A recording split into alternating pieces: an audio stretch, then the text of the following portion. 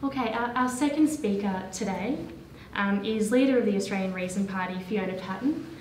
Thanks, Fiona. Thank you.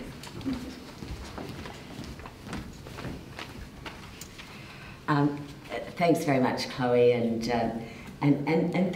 thank you all who are here today for everything that you do. It's not easy, and it's remarkable. And in thinking about what I was going to speak about today, I spent some time writing some notes, but I doubt that I will even look at them. But I will try and keep to 5 minutes. I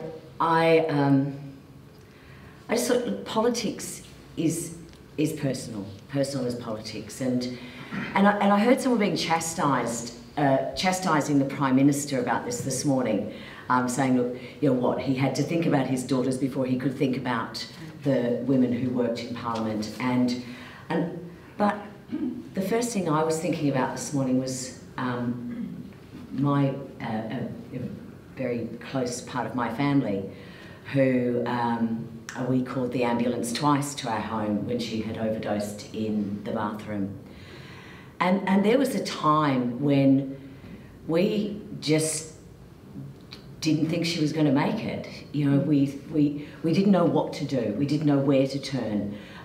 There was a family support group in Canberra, which was wonderful, but there wasn't a lot of support they could offer apart from just being at the end of the phone for us.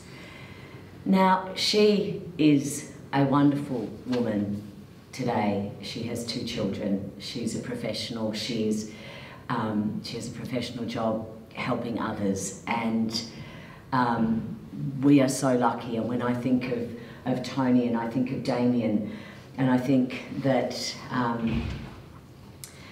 our family member was about the same age, and so it was probably 23 years ago that we were dealing with this, but we were one of the lucky ones in that our loved one came through.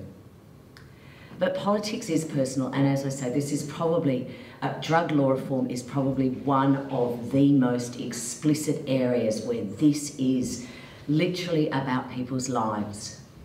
And governments spend billions of dollars dealing with drug use in our society, and we don't spend it well.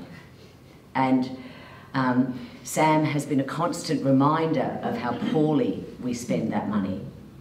I think yesterday the coroner reporting on how poorly we spent that money in drug treatments in prisons. And she made some very strong recommendations which I hope our governments will listen to.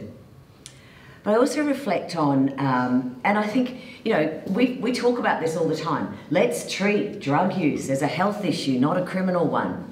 And yet we still insist on criminalising people. And that creates the stigma. That creates, I'm realising that stigma today because I'm not willing to say the name of that person, that loved one. I don't want to put that stigma on her today. And so we still have not dealt with that stigma, and we must, and we can. And there's things that governments can do, and part of that is the work that you do in telling your stories and in being out there. And I know that that is hard, and I know that it's really hard to even tell other family members about what you're going through. And I remember Sherry Short saying to me when I first met her, I told everyone in my family that my son died of a car accident. And I know she's not alone. So what can we do? We can change this. We have a 3-pillar approach to drug law, to the way we treat drugs in our society. We need 4 pillars. Treatment and support needs to have its own pillar. It needs to be just as important as enforcement, prevention, and the rest. Seeing my colleagues here today, and I know we may disagree on many things over the cut and thrust of Parliament, but I know that these are things that we are completely unified on today, and drug law reform, decriminalise the use and possession of drugs, refocus our expenditure on drugs into support and help. Look at rehabilitation. Start talking about this as a health issue. And I know, you know, I don't want to keep repeating that, but that would enable us to start having those conversations at the GP, at the doctor, sometimes maybe being able to talk about something before it's a problem.